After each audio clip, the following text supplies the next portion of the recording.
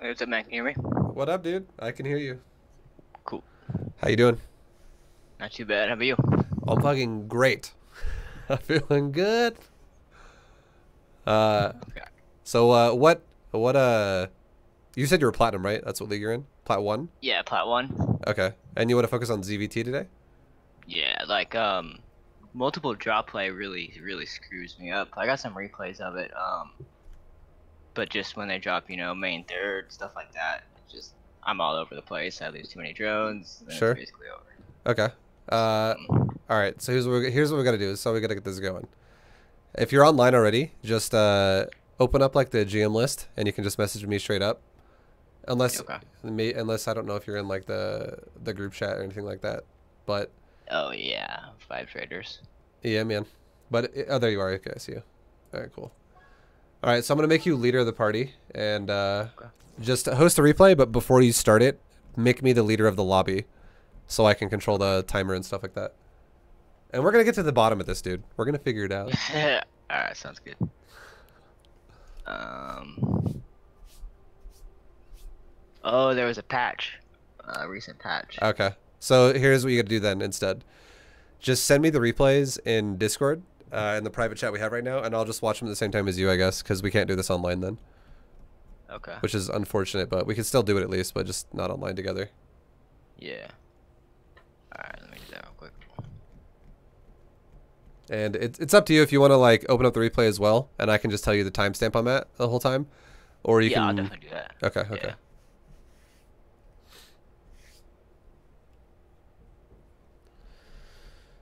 Okay, so I got your first one. Okay. And then the other one is Battle Mech. Okay. Like the Hellion Cyclone kite stuff. Sure, Let's sure. see.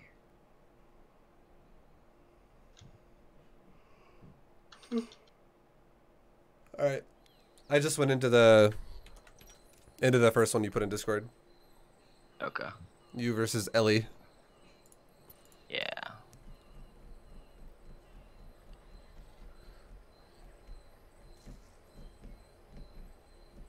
Okay, there's the other one.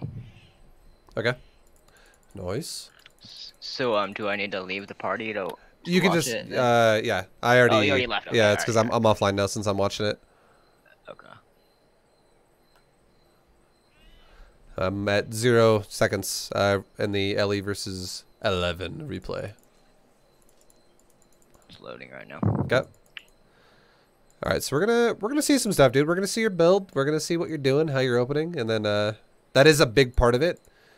But Yeah, yeah. just in general, whenever you play a Terran who's going bio, a good tip, which sounds crazy, but it will probably help you out like a lot in the long run if you get used to playing like this, would be have a rally point of your hatcheries in the middle of your bases. And then you like all your lings and stuff go there. You don't always rally or you don't always like add your eggs in your control groups and stuff like that. If you're already doing that, you just kind of like Mm-hmm. make everything go to a center area of your base, and then whenever you get dropped, grab some of that ball of units you have just chilling, and send it to the drop in like your main, and leave it there. Oh, okay. And then you do the same thing with like your third. Just grab a ball of units, send it to the third, and leave it there. And Okay. if you just constantly try to like maintain maybe like 3 banelings and like let's say maybe like 20 zerglings at each one of those things, at each one of those like areas of your base, you'll never get really pressured by 1 or 2 medevacs, and it'll be easy as hell to deal with it. And then you kind of play like this while you're being defensive, and then when you finally decide, all right, it's time to move out, then you can be like select all army, just put it into a hockey again, and then you can go attack, and then you can make new units and do the same thing with it. With your new units, you can be like, okay, all the new units I have now that are going to now once again defend my base can just go to the rally point in the middle. I'll make them, not add them into my group while they're in eggs, and then if I get dropped during an attack, I just grab from that group and send it around my bases again. Mm-hmm. It's So a, do you spine spore up everything too? you can, but you don't want to really rush that first because it's just going to fuck your economy up. Gotcha. Okay. All right, I'm going to hit play in 3, 2, 1, and I'm going to be on ×2 as well for speed. Okay. Okay, so... But yeah, that's kind of going to be the trend of what we're going to talk about most likely, and we'll come back to that later. But that's a good mindset versus bio. If you're like trying to play a macro game basically, and you're the one on defense first, which is usually how TVZ goes, when it's bio Yep. versus like Lingbane, Hydra, whatever. Yep. That's exactly what I go for when I see stuff like this. Lingbane Hydra. To Okay. either Ultra or Corruptor. It just depends. Okay. All right. So, so far your build's fine. You went for a 16 hatch and do a 18 gas and a 17 pool. Yep. If I'm gonna pause it really quickly at 135. Honestly, the only thing I would say you could do a little differently with your build, but it's really minor, is you could actually just go for a 17 hatch. And the only reason why I say that is because you actually delay one of your larvae a little bit longer if you go 16 hatch. And Terran very rarely will ever block your base at your natural. It's more of a Protoss thing. And it's good against Zerg as well because it also helps a lot with 12 pools. But Terran really doesn't do anything to punish your 17 hatch. It's very uncommon. But if you want to just make it universal, if you're like a guy who likes to go 16 hatch in every matchup, it's fine. It's not a big deal. But just know that what I just said is it does apply. And the other thing too is you just saw an SCV walk next to that. Like I haven't looked at his vision. I'm looking at your vision, by the way, so I don't know exactly what the Terran's doing. But I just saw an SCV touch your hatchery and then go to the right a little bit. And that would make me worried with your positioning of your Overlord right now, your second Overlord. And the reason why is because you actually wouldn't know if you're getting bunkered or not. Okay. So usually I send my second Overlord down there to look for a proxy 4x or something like that. Sure. The only reason why I would tell you to I would say I would recommend more to leave your Overlord in front of your natural is because if the guy proxy or axes you and he goes up to build bunkers in your base, you will see the bunkers starting by the time your pool finishes anyways. So you should be able to make lings right away no matter what. Okay. The only time you'd ever be kind of like surprised is if the guy decided to just like stockpile Marines and not build a bunker. But if you did that, you would figure that out with your first Overlord because you would see no natural. And you would also see like nothing at his ramp and shit. And you'd be like, oh, okay. This is weird. Let's start making lings. Okay. So yeah, I don't know. It's just a little risky to have your Overlord a bit out of like away from the natural base, in my opinion. Yeah. All right, I'm gonna hit play again in 3, 2, 1. I'm at 137 right now. Okay. All right. Otherwise, not bad. Pretty good so far. Cool. All right, we're gonna look at your gas. If you keep mining gas, it's gonna be something to look at pretty hard here. And you are still mining gas. All right, so we're gonna come back to this. What's up? I do go link speed. I think I just hit a little late. Yeah. But you're still mining gas though. Yeah. Yeah. If like your plan is not to all in him, this is massively shitty for you. Okay. Because all it's gonna do is it's going to severely slow down your third base. It's going to slow down your queen production. It's going to slow down your drone production. Because look at your bank right now. You got almost 200 gas right now, and you really have no way to spend it. So would you pull all the way off or leave one on? I would pull all off. So you're making a bailing nest, okay? I'm gonna pause it again at 335. Okay. All right. So in general, there's only really 2 reasons why you would ever want to leave your workers on gas after you get link speed, and one of those would be if you wanted to go for some type of a build that's going to follow up with it really fast. Like an example would be if you were going to go for like double Evo chamber upgrades and get like 1/1 lings really early, that would make sense to do that. Or if you were going to go for a faster layer for something, you know, like with tech related, that would make sense to do that, but that's also kind of risky. The only other reason why you would ever have your drones on gas still is if you were going to do, like, let's say your first 50 gas after link speed was going to be a baneling nest, and then you were not making drones, but instead you were making mass lings, and you were just going to go for a big baneling bust all in. Yeah, and all in, okay. Because instead what happens is those 3 drones were staying on the gas when your natural only had like 1 worker on it. Because you only have like you know, you only have like 20 drones at that point, and 19 of those are stuck in your main. But like that just slows down so much about how quickly you can get things going. And the biggest one of all is your third base. Like your third base could actually be started so much faster if you don't have the gas running like this. And now, and then also if you look at your queen count, you have 3 queens right now and no queens in production on top of that. It's Yeah. it's not the worst thing because you have a Baneling Nest, and a Baneling Nest kind of makes up for the fact that you're missing out on some queens. But having queens, it just has more utility to work with as well. So if you don't mind the gas, these drones not minding gas could have translated into like 2 more queens basically. Oh, yeah. And having 2 more queens a little bit faster could have meant now that's 3 queens instead of 1 creep spreading, which can give you so much more control of your area of the map and stuff like that. It just makes it overall stronger for you. So what's like a good benchmark for starting the third? If I pull my drones from gas, should I start my third at like 30, 31-ish? So here's what you should do. You saturate your main, and as you did, and you get link speed, you get your gas. Your opener was fine, but as soon as you have 100 gas for speed, take all drones off gas, and then you make link speed. You start your first 2 queens, and you make 4 links for the Reaper, and then you just make drone, and stuff like that. Once you make queens, once queens 1 and 2 pop out of your main and natural, and you start queens 3 and 4, you could then also start a 3rd base. Okay. And then once your natural is at like 12 drones or more, like 12, 13, 14, you can make 3 drones go into your gas again. Resaturate the gas when your natural is almost fully saturated. Okay.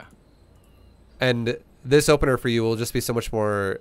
it'll have so much more power going into the mid game, because right now I would say your biggest weakness from this point on is going to be your creep, because you haven't really neglected your drones. We can see you've been spending most of your larva because you have the gas. But the only downside right now of your build is that your third is probably 20 seconds later than it should have been, and your queens are kind of ceasing production. So your creep is going to have a major deficit into where it would be on the map otherwise, which means that the Terran's timing is going to be scarier for you to deal with if he sets up on an area where your creep is not really spread very far in. Because that's like the biggest strength of dealing with Bio 2, especially if they go for like a timing. It sets the pace for a lot of the game if you crush it or if you get crushed by it. And the creep is how that kind of gets dictated really hard. So how many queens should I end up with? You should have, honestly, like 6 queens, 6 or 7 queens. It would be great. Because what you should do is you could go for you could make like 6 queens out of your main and your natural, the whole like one by one, making 3 out of each, and then you can make like 1 queen when your third's done out of your third base, and then you can stop. And then what that would mean is you could have 3 queens injecting the entire time, and you could have 4 queens creep spreading the entire time, and then as soon as you take like a 4th base, you could take one of those queens off and go inject, and now you could have 4 queens injecting and 3 queens still spreading.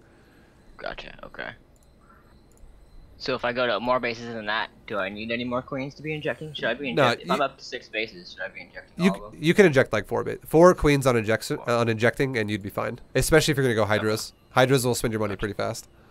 Yeah. You would only ever really need more than 4 queens injecting if your whole build was literally just like mass Ling Bane until you're maxed out. Because it's like so cheap on larva. Anyways, I'm gonna hit play again in 3, 2, 1. But up to this point, you have any questions so far that we haven't covered, or? No, not yet. Okay. And then scouting wise, I like that you're going into his base around 4 minutes. That's great. You're gonna see a lot of what his build is, and what his build looks like is it looks like a 2-on-1. It looks like he's gonna swap that. Yeah. So you're expecting to be attacked by some Marines here in a little bit. A great way to deal with it is, just having Lings there. You can, because you have a Baneling Nest, you could also make a few Banelings too. It's fine. But so is that Baneling Nest too early? Here, I'm gonna pause it again. Add 5 minutes, and we'll cover some stuff. Okay. Okay. So yeah, your Baneling Nest was way too early. The reason why is because your Baneling Nest would have been ideal to have defended something like if you have a Baneling Nest before taking a layer, the only time you'd ever really want to do that is when your opponent is going for something that looks like it's going to be really, really aggressive, really early, which we're talking about it's before 5 minutes. Like we're talking about an attack is like 4 minutes or like 3:40 or something like that. Like if they stay on one base, usually. That could also that could work, yeah. Another one would be if you see a Terran who has he's still making Marines or Marauders, and he's making like a bunch of Hellions, and you're like, okay, this looks like I might get hit by like a Hellbat timing. Then having Banes, if you're gonna go for a Ling Bane route really early, would be great because now you have Banes to deal with the Hellbats.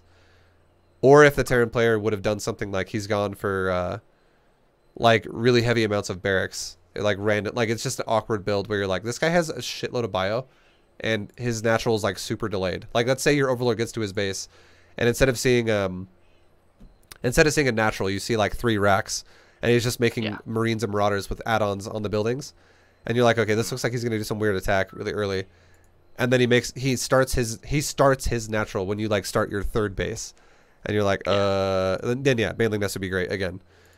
Okay. Otherwise, when you should go for a Baneling Nest, it should be like this. If you remember when I told you you want to take your 3 drones back on gas when you have like 12, 13, 14 drones on the natural, and you're still making drones at that point, what you want to do is you want to take a layer first with your first 100 gas, and you want to take a Baneling then after with your next 50 gas. And the reason why this is important is because it gets a really well-timed Baneling speed.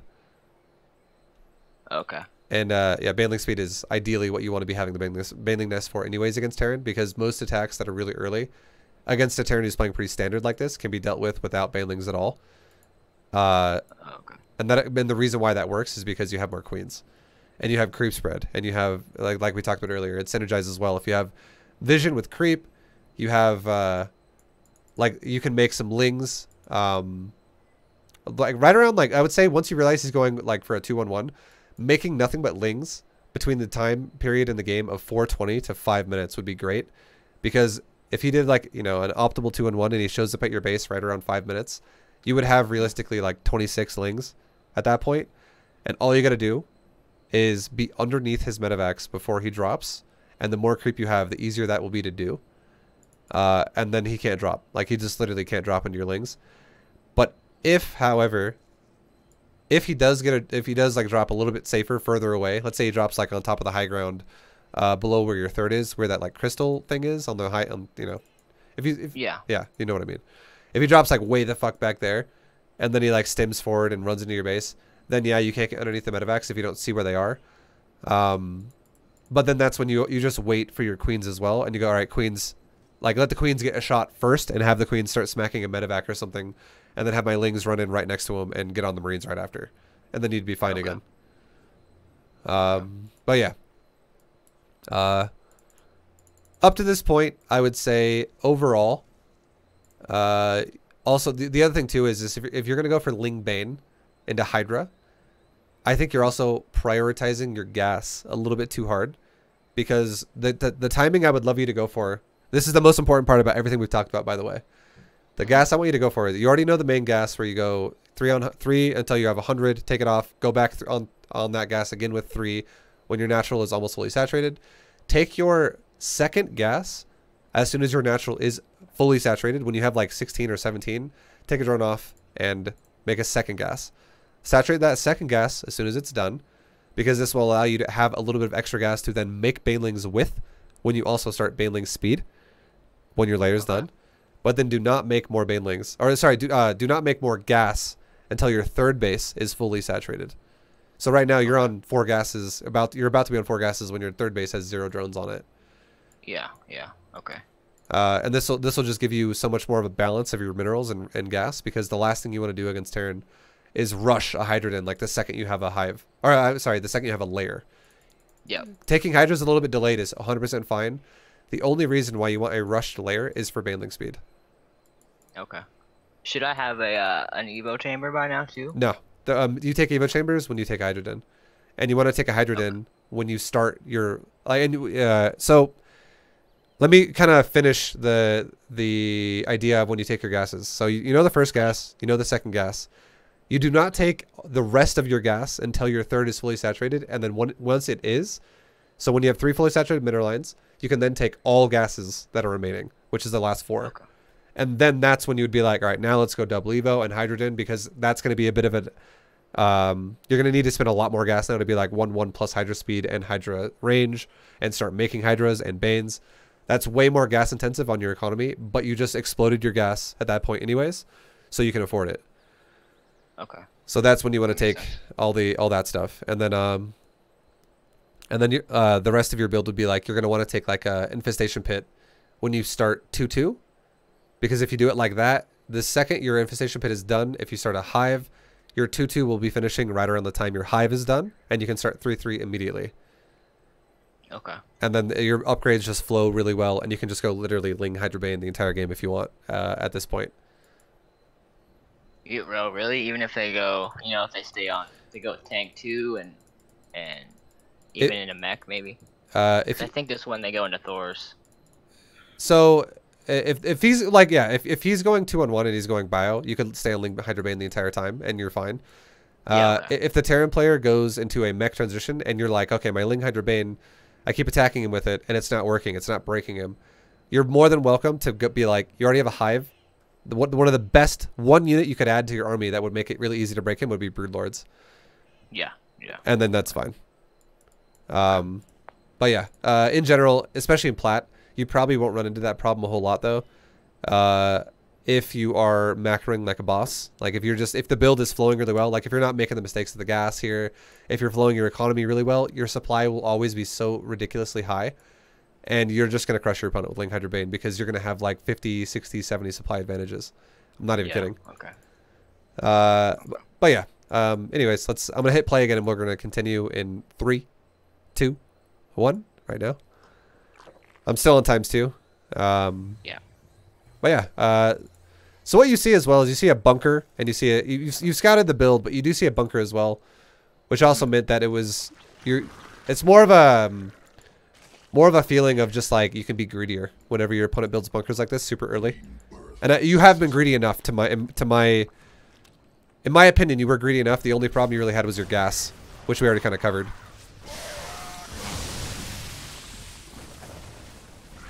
All right, so the Terran committed pretty hard right there.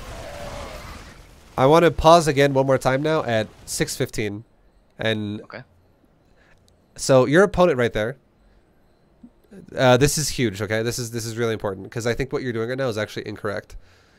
Your opponent right there just attacked you with an army, and he did not harass you and get away with pretty much everything. He committed and lost everything. And with So I should have countered. No. I think countering is what you're capable of doing now, and I think that's a mistake, because this dude he's shown you he's also making widow mines. He's shown you he's also made a bunker, and he's also made a wall at his. It's actually not even a full wall, by the way. There's a hole on top of that engineering bay, but basically he has the idea of walling. He has widow mines, and he has bio, and bunker. So what happens right now is if your opponent attacks you and loses his whole army, if you go for a counterattack, it's not like it's the worst thing in the world, but I think there's a better alternative. Because if you would counter him right now, and let's just say you get a really unlucky widow mine, and you're like, oh god, I just lost like 70% of my army because it just blew up because I'm stuck at his wall here. That'd be really awful for you, and you just kind of throw away the lead you just got in the game. But instead, what I think you could do that's even better is if you take a drone right now and you just immediately go start a 4th base, and you fully saturate your 3rd for what it is, and you could even pre-saturate a little bit of your 4th base. And if you have a lot of money in the bank, you could even take a 5th base.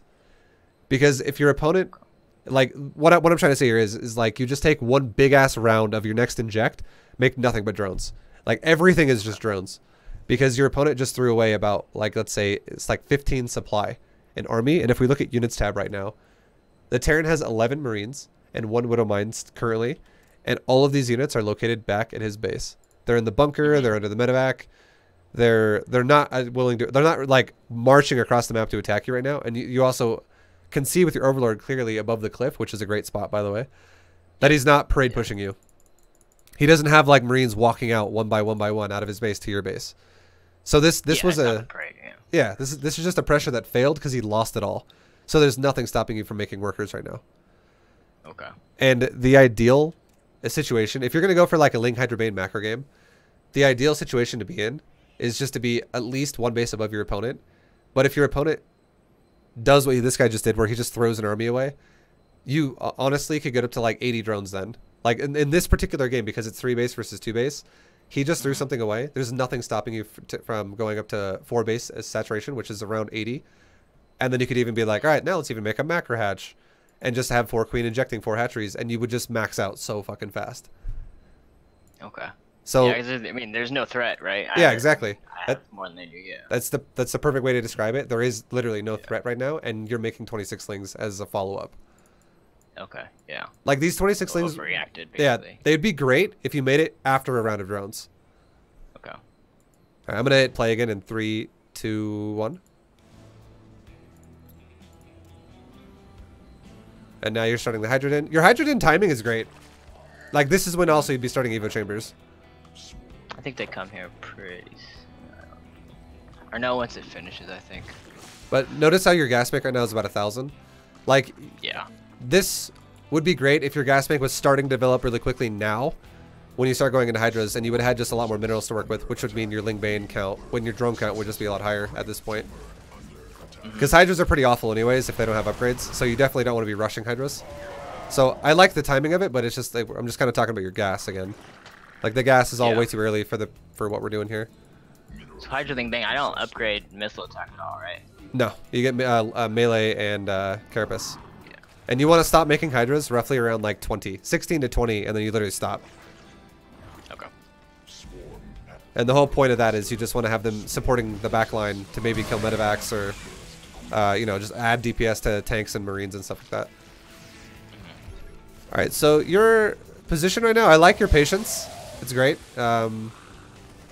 This dude does have Widow Mines, and you added Overseers in. It's nice. Okay, I'm gonna pause one more time, really quick. Okay. 8:47 is my current time, and I'm pausing because you just got dropped in your main, and like you said before, this is something we need to talk about.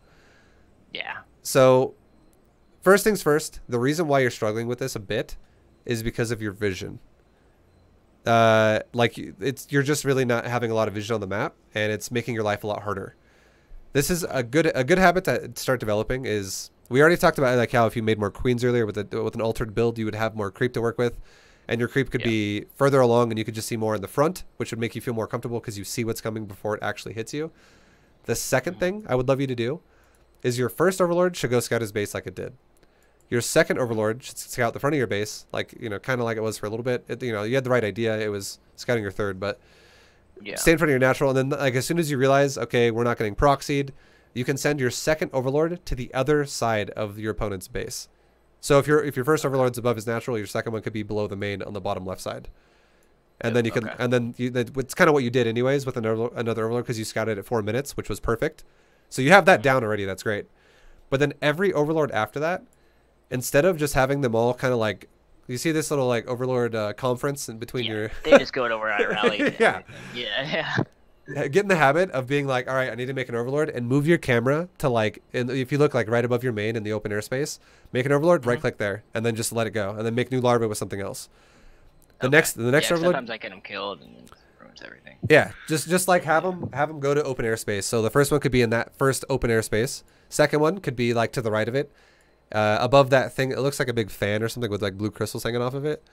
Like you send the next one there. Third Overlord could be between your natural and your third in the open airspace there. The next one could be the next open spot below that, and then again the next one could be below that.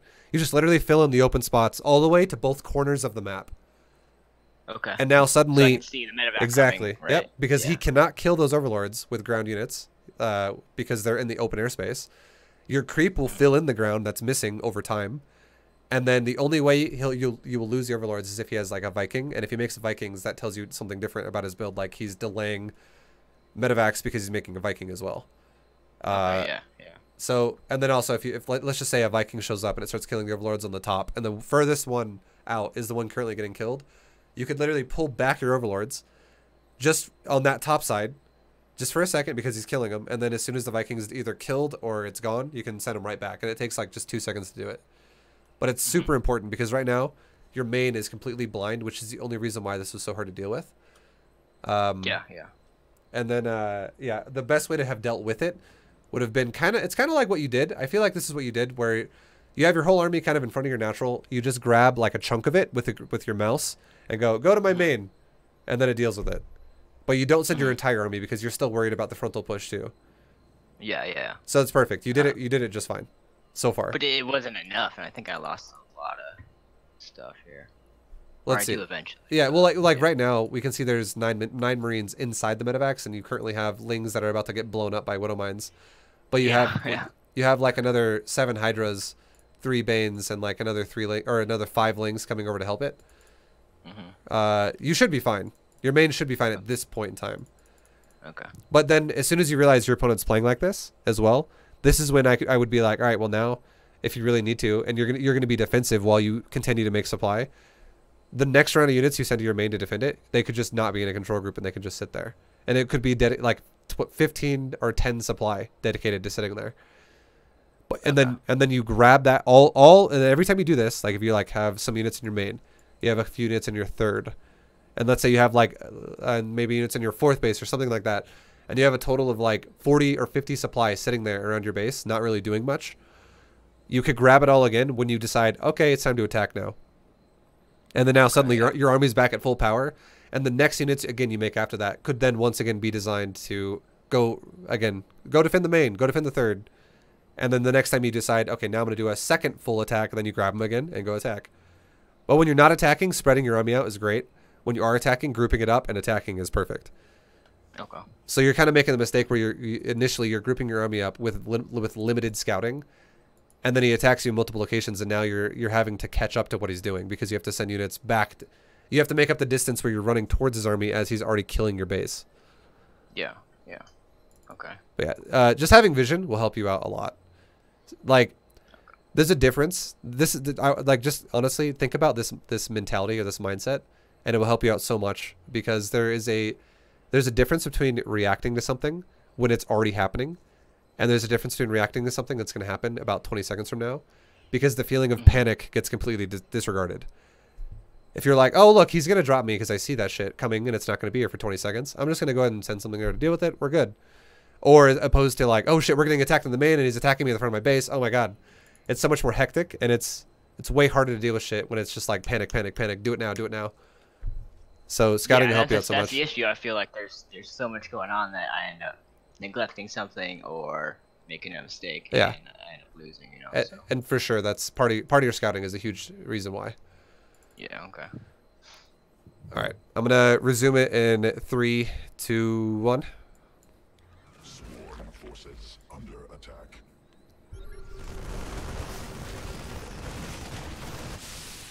Enemy assaulting drones. Swarm forces. So you dealt with the medevacs. You got rid of the drop in your front of your base. You did take some damage. Wasn't the greatest, but at least it's cleaned up. A big thing to do too, not only is spreading your overlords, but also spreading creep in your main throughout the entire main base. Like if you had 2 tumors to the right of your main, you would see everything over there too. Okay.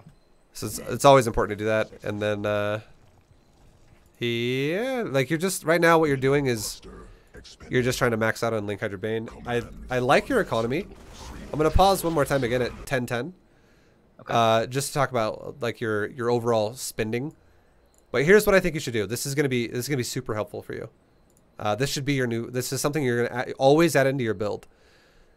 As soon as you saturate 3 mineral lines, and you are going to take gas at your, you know, like the final 4 gases, and that's when you're gonna take your hydrogen, and your 2 double evo chambers. I want you to also every single time build a second hatchery in your main base as well. That's just now part of your build, and then take a 4th base as well. Right after is like as soon as you can after your 3 bases are fully saturated, try to take a 4th when you can afford it. But then as soon as you build drones for your 4th base, so you're going to go above 3 base saturation, I want you to build a second macro hatch, and it could be located wherever the hell you want. It could be a second macro hatch in your main, so you'd have 3 in total in your main. It could be at your natural, it could be at your 3rd, wherever you feel like it feels comfortable. It doesn't matter. And then so this is going to mean it's going to put you on 6 hatcheries on 4 bases. Okay.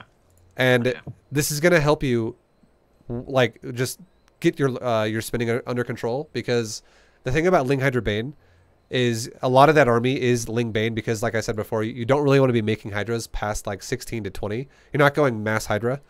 So if the primary expense you're going to be going for is pretty much Lings and Banes, it's really hard to get your money spent. The only way you would spend your money is if you had literally perfect injects the entire time. And even then, you might have these moments where you're like, oh, I'm at like 900 minerals. We're getting kind of high again. So having these extra macro hatches is just going to help you out so much more, especially if you miss a couple injects here and there. But it's just going to help you out so much at spending your larva on cheap units. And it's going to inflate your supply a lot. Because if you had 3,000 minerals and 2,000 gas of extra Ling Bane right now, your supply would be at 168 out of 168. And you would just be fucking murdering the Starin right now. Yeah. So yeah, do that in the future. It'll help you a lot. Okay. All right, I'm gonna resume it in 3, 2, 1. Attack. Drone swarm forces under attack.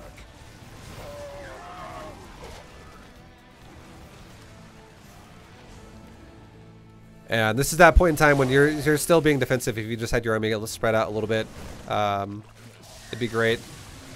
Because he's got the medevacs just chilling above your third and stuff, and still your main is unnoticed. Like if 2 more drops went here, it would be annoying for you again. Oh yeah, I didn't see that. Okay.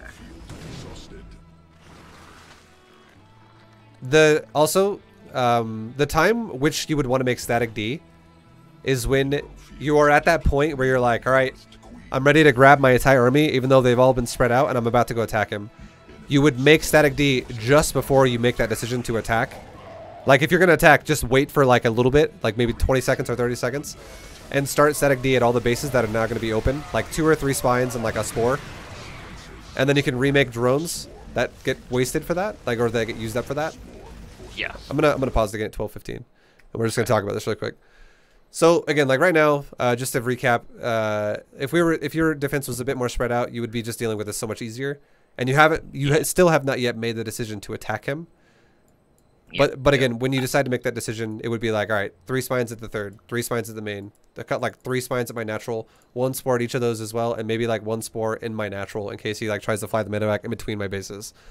And then you're good to go. And then all those drones that got spent on static D, you remake those again into drones again, so you're not just ruining your own economy and not fixing it. And then so you're trying to maintain like around roughly 80 drones the whole time. And then you can then be like, all right, time to launch an attack. If I get dropped suddenly now when I'm attacking, now I have spines and spores to really help me out, which is going to really help me deal with it a lot better. But it's not like you're making them way too early. You're making them at the proper time instead. So it makes a lot more sense that way. And then when you're setting up an attack, it's always a great idea too, if you have the moment and the resources, which you do, to spare, you could be like, all right, I'm gonna start a greater spire. I can start my upgrades on my ultra din. That way, if I deem it's a good choice to go into like a remax of ultras, or I really want to go broodlords now, I can. But if I think it's the best idea here to be like, no, I'll just make Lingbane Hydra again, then you can. And great something that should trigger you to be like, okay, I should make broodlords would be like if he's got a shitload of tanks or liberators or something, and he's super and like planetary fortresses, widow mines. He's a mega turtle. If he's a super turtle, broodlords are great. If he's the Terran who is really, really like all over the place, he's spreading himself out super thin, and he's just like literally trying to expand a lot. His army is always just never really condensed. It's just super spread. That wouldn't be a bad idea to make ultras then. You could make like 6 or 8 ultras and then make a lot of Lingbane with it, and it would be great. So those would be the 2 situations when making either one of those could make a lot of sense. If the Terran, however, though, is like, pretty standard, and he's got like a hybrid army of like, he's still attacking you a bit, but he's got some liberators. He's got a really mobile army and stuff like that, but it's not really like Widowmine heavy, or it's not really tank heavy. That would probably be a situation where it might be the best to go, all right, let's just stick to Ling Hydra for now. Because if you go ultras, you're going to get like deleted by a bunch of liberators, which is why hydras are good there. So this army right now, though, is ultra. I mean, in this situation right now, he's got some widow mines, he's got a lot of medevacs with bio going around, and he's 1 planetary. Yeah, and he's still on 3 bases. If you went ultras right now, it would be totally fine. It also would be a great way to spend your money, because ultras are the complete opposite of zerglings, where they're so they're so expensive on your larva, and suddenly 10 larvae could spend almost your entire bank. So yeah, making ultras right now with your current situation of your resources and the current situation of the game would be an amazing idea. Okay. But yeah, if this Terran was making like, if these were all like liberators, and let's say he had like 8 liberators already, I'd be like, maybe not. Yeah. Maybe that would be a great idea. But yeah, like biggest problem so far for you is just your scouting and your setup to the overall, the point when you like max. If that was a little bit more clean for you here, this game would not feel as complicated as as difficult as it is right now. Yeah. But yeah, anyways, we'll resume in 3, 2, 1. forces under attack.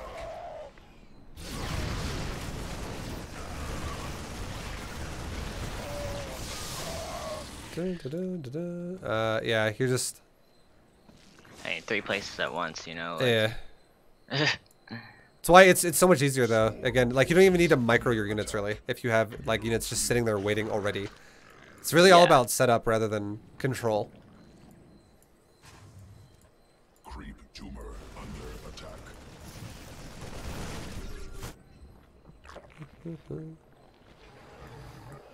Drone attack evolution. Yeah, it's just the best thing I would say you could do at this point in time right now would be just to make ultras, because your economy is just like continuously getting kind of like you're getting overwhelmed. They're coming. Yeah. Yeah. Another thing that's good too, as well, is if you just take one Zergling on each side of the map, and you just go, when you have a moment to spare, send a Ling down the bottom side and check every base, and send a Ling on the top side and check every base. And this usually should be done again before you want to send an attack out. And it will give you an idea of how many bases you're looking to fight against, and it will also maybe give you a better idea of what location you want to attack first. Because if this guy had, like, let's say a really exposed base in bottom middle and also in more upper right, and you just went for like the natural, it would be a terrible place to attack because you're attacking his most fortified location. The only reason why that fight went that bad for you is because of your supply in that fight that was dedicated. Like a third of your army didn't go in as well, and it was also just a low supply army in general. Yeah.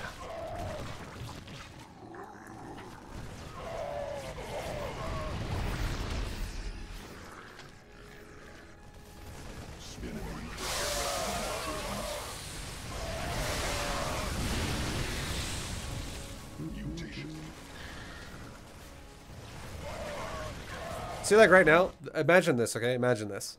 I'm just gonna pause it again at 1644. Okay.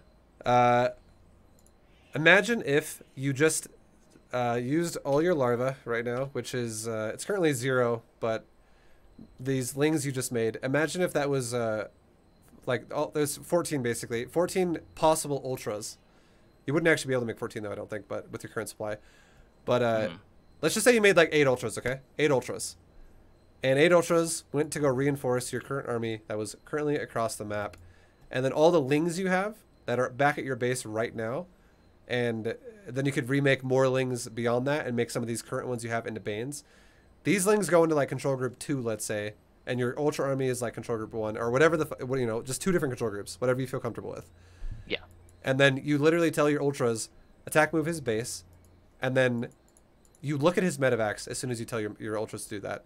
And if his medevacs are currently being microed, you counter micro that. And you're like, all right, chase the medevacs. Let's go stop him from dropping my base and wherever he's going. Kill him if he tries to drop me here and there, whatever. You focus on defending your base, while your ultras are literally A-moving his base down. However, if his medevacs don't do anything, and he, like when you A-move your ultras, his medevacs are just fucking chilling. They're like, well, we're not going to do anything right now because the Terran player is currently fixated on defending the ultra attack. Well, then you can be like, okay, the medevacs aren't moving. Maybe I just right-click my lings on one of them, and then that means they'll auto-follow it. So I don't really micro the situation anymore. I just set up something that will micro it for me, really basically. And then I just focus on my ultra attack because he's not really attacking me at all. Like he's defending, so I should be focusing on attack. And then you focus on your attack, and you're like, the whole goal you have here is keep this guy starving, and the best way you can do that is killing his third and making sure there's no 4th base or 5th base or anything beyond that. If you keep him on 2 bases, you don't even necessarily have to kill him on 2 bases. You just have to keep him on 2 bases, and you already won the game. Because it's at almost 17 minutes, if you look at everyone's economy right now, look at his natural and look at his main. Like, he's got barely anything left, and that's just kind of how it's expected. Like, you're going to mine out at this point pretty hard. So if you deny his future mining, he cannot build anything new anyways. And if this Terran's at 133 supply and you're at 119, you could very easily be almost max right now because you still have enough bank to make 10 ultras right now in terms of minerals. Oh yeah, definitely. Yeah. Which would mean your supply would be at 179 right now if you made 10 ultras. So it's yeah, it's just I think you're getting into the too much in the sense of you're feeling like you're stuck on defense too long and you're being overwhelmed, and I think it's because you're putting yourself in situations where you're forcing yourself to defend everything he's doing, when if you implement what we talked about already, where if you just spread your units out across your base defensively earlier on in the game, you actually don't even have to be there to defend it. Your units just defend it on their own. Yeah, I mean, I feel pinned down. Like I have to stay home because what if a bigger drop comes in, or you know, it's a huge attack, it's imminent, something like that. That's perfect that you said that too, where you say, what if a bigger drop comes in? And just imagine if you had Overlord spread and Creep spread, and now you can guarantee if a bigger drop comes in, because you see it. Yeah, definitely true. So yeah, just focus on focus on like the scouting aspects of the game and all that kind of stuff, and yeah, it's gonna change a lot. Should I be getting Overlord speed? You do not necessarily need it, because your Overlords are just chilling in the gaps anyways. They're not actually moving around. You can get Overlord speed though later on when you get like Overseers. That's better. But the way you played out the early game with your Overlord scouting usage, it was already perfect anyways. Having an Overlord check to see if he's expanding at a natural and having it keep tabs on top of the natural. You don't need to be fast for this. This is perfect. And sneaking another one in around 4 minutes was great. It got in. It didn't get killed until you saw everything he was doing as an opener. And you already got full information on his opener as a whole. And that's the real only thing you would ever really want to have Overlord speed for anyways, is figuring out what his opener is. Once you know his opener, the whole game becomes easy. Because here's the thing. Okay, this is like a TLDR version of your game if I was playing it. And this is what my mindset would be. I would go, all right, what's he doing? Okay, figure it out. Okay, he's expanding. We can do our natural saturation. We're good. He's not doing a one base all in. Okay, scout again. Okay, he's going 2-1-1. We know for sure now because we've seen it.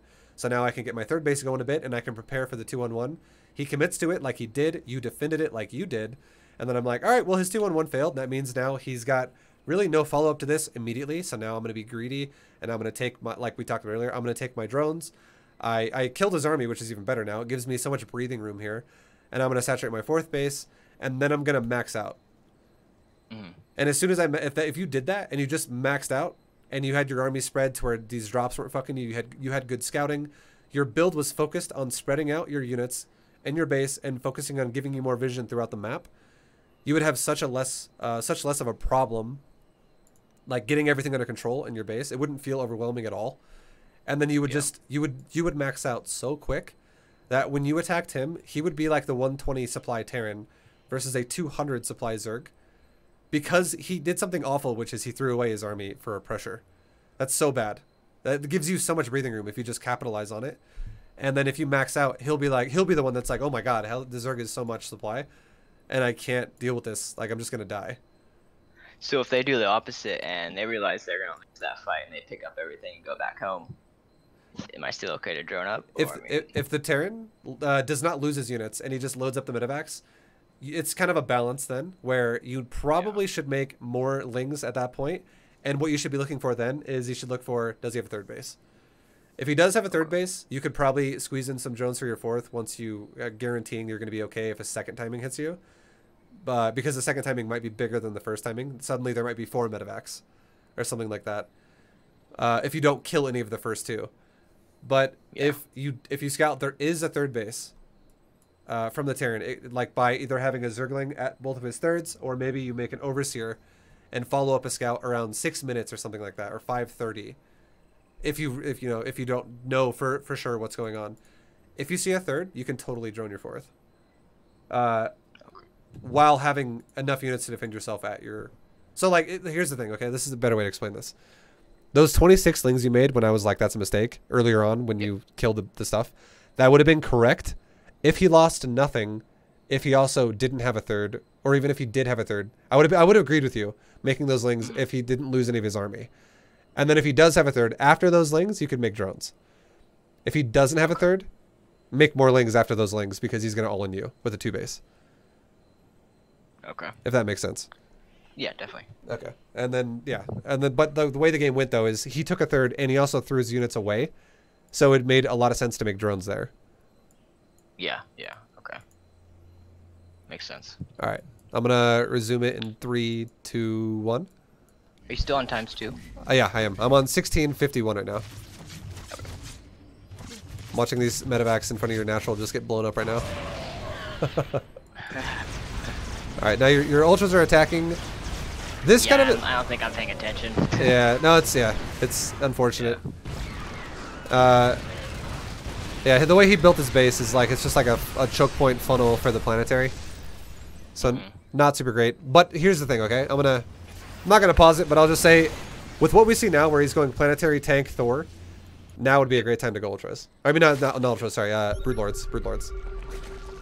The ultras are great if you can bust them when they're spreading themselves out thin. But as soon as this guy is now becoming a turtle. Like, it looks like he's going like planetaries and shit. And Yeah. he's got tanks behind walls and stuff like that. This would be a great time to go broods. I like your ultra attack in the bottom. I think this is the best way you could use this army right now. Yeah, I didn't want to attack into that again. Exactly. Like, whenever you feel like I don't want to attack this is so turtly. That's when you should be making broodlord. And now he's even going liberator. You're actually making a greater spire, so you have the right idea. Yeah, I do go into broodlords. This game gets pretty crazy. So after a certain point, we can stop. I do end up winning. It gets turned into a base race. Sure. I shouldn't have won. The biggest thing, I'm gonna pause it right now at 1934, and Okay. just I want you to quickly look at your bases, and I want you to tell me what you think you should be doing right now. The saturation by far. It's Okay. like 16 on 8 on the 4th, and the 3rd, and probably. Oh, I did take another base. Saturate that too. Okay, I agree with you. And I think your army movement was perfect. Not the first time when you took the planetary. That would have honestly was kind of a waste, but like you said, you probably weren't paying attention to it. Yeah. But the one at 6 o'clock, you scouted for another base. You saw something that was really greedy, but also at the same time really risky for the Terran, and you punished him for it. You just killed it. Perfect. Yeah. Now I love it that your army is not just going to suicide. It should totally be defensive right now. It should be just chilling. And your biggest priority right now should 100% be getting your economy saturated, like you said. Like, your main is no drones because of the Liberator earlier. Your natural's pretty empty as well. Your base to the right of that is oversaturated because it's mining out. Your base below that is also mildly oversaturated because it is also mining out. Your fresh base has nothing. So yeah, getting your mineral lines fixed, super important right now. And I would even take like another base, and I would try to get my saturation back up to like in the 80, like in the realm of 80 drones, while just looking at the Terran's bases that are future bases with, like, let's say I would leave like one Zergling at his 6 o'clock, one Zergling at like the base right to the top left of his main, where he's currently got an orbital flying above it right now, and another Zergling to like the 2 o'clock base or something, like right above the 3 o'clock. Like, it's got a command center that's going to be built at it with all these SCVs transferring to it. You don't have to have your whole army there, just like one Zergling. And the reason why is because just wait, what are you gonna say? just to see if they're gonna take it. I mean, Yeah, well, here's the thing. In this game right now, if I were to tell you to go to your vision, okay, like vision of you, so number 1, do you feel like you're ahead? Do you feel like you're behind? If you don't see the supply as well, you're having to assume your position if you were playing this game. How would you feel? oh, I felt like I was behind by far. Okay. Because of all the drones I'm missing. I'm at what, 46 drones. Sure. Yeah, that definitely makes me feel behind. But what would you base that off of as well? Would you base that off just because your drones are dead? Yeah, and all the pressure that's been put on me, and I don't feel like I did a lot of damage to Sure. But them at all. when you if you think about it in terms of like, if you only really base how ahead or behind you are in a game off of how much damage you have sustained, it's not entirely 100% accurate because you don't know where your opponent's at. And some people some people are more all in than you realize.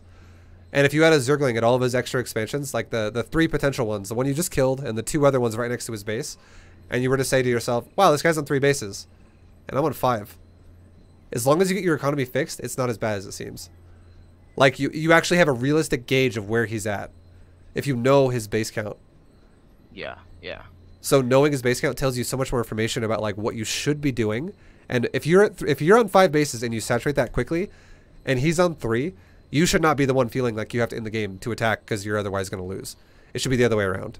The Terran should be the one that's like, fuck, the Zerg is actually just like actually outmining me right now, and I'm going to lose the game. And the biggest reason of all why it'd be such a good feeling for you as Zerg if you know he's only on 3 bases at the moment, is because we're at 20 minutes almost, and we're at 1934, but we're almost at 20 minutes, and you can fucking guarantee his main and his natural are not mining anymore.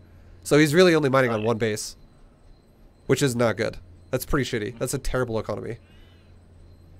So what that tells you is if you just tell yourself, okay, this Terran's economy sucks, and if I can just keep him, if I can keep starving him, if I can be like, okay, he's trying to take a new base and it's exposed, maybe I'll test the waters with my actual army then and go over there. And if he somehow gets in position to defend it, then I'll let him have it. But if he doesn't get in position to defend it fast enough, I might kill it. I might just wreck another group of SCVs and maybe another command center if he doesn't lift it off immediately. Like, you have the potential to fuck his economy over even harder without being super committal with your army.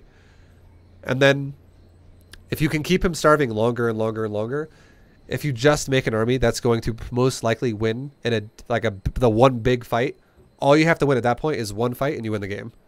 Which is, I love it that you're going Broodlords against now a Terran who's transitioning into mech, because Broodlords are going to just wreck that shit super hard. Oh yeah, yeah. So I just having map control. I know I have, you know, Zerglings and I have all these units that can take map control really easily, but I never really seem to have it, you know.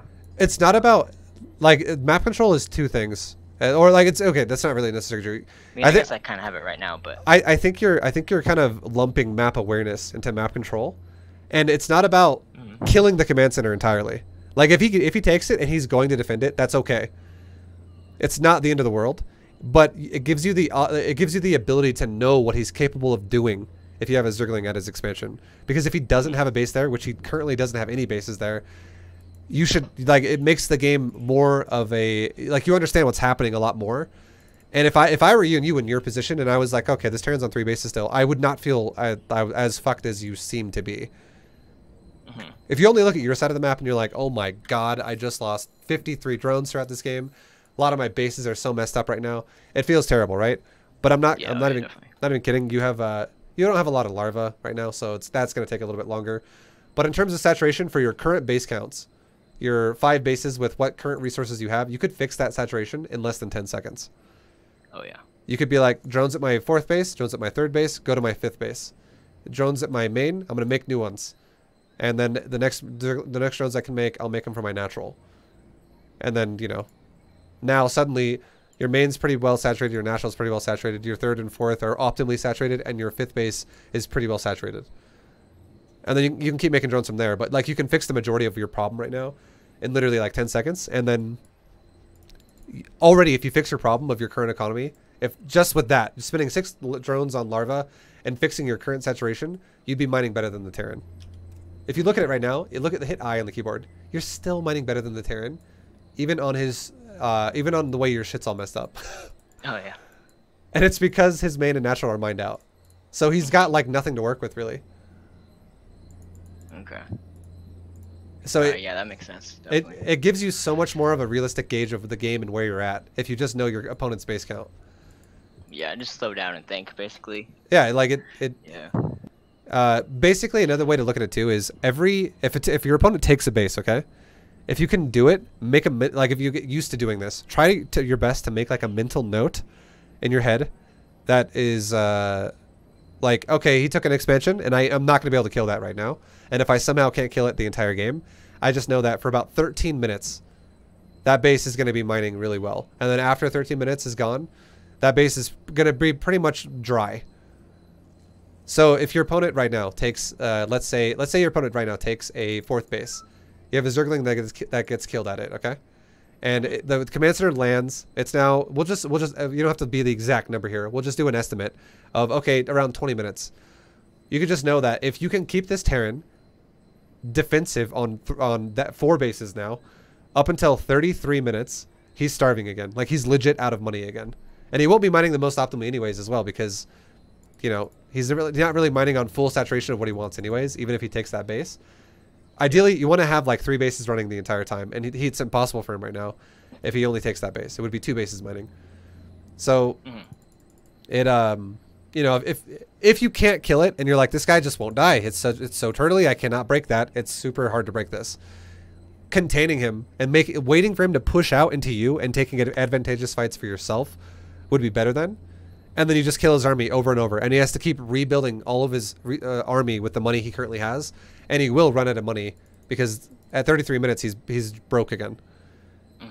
So patience is a big thing, and understanding what your opponent is capable of is huge, and knowing that each base your opponent takes is another 13 minutes of the game that they can have money to work with.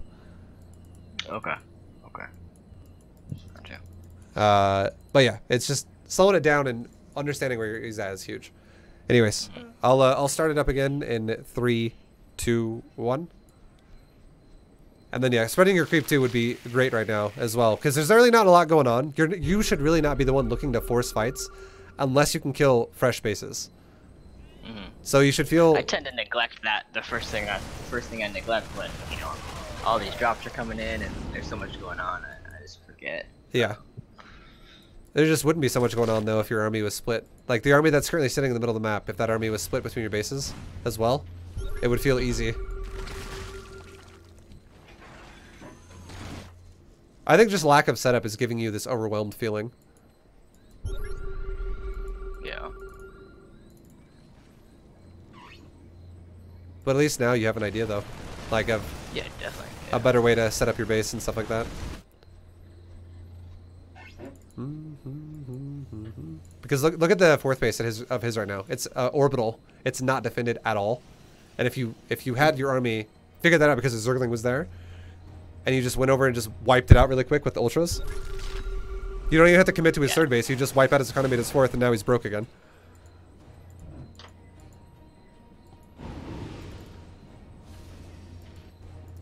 You should always, the best way to describe it is you should always feel panicked if you have no idea what your current opponent is capable of doing.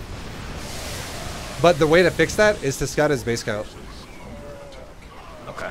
Because when you scout his base count, he will undoubtedly reveal his composition as well.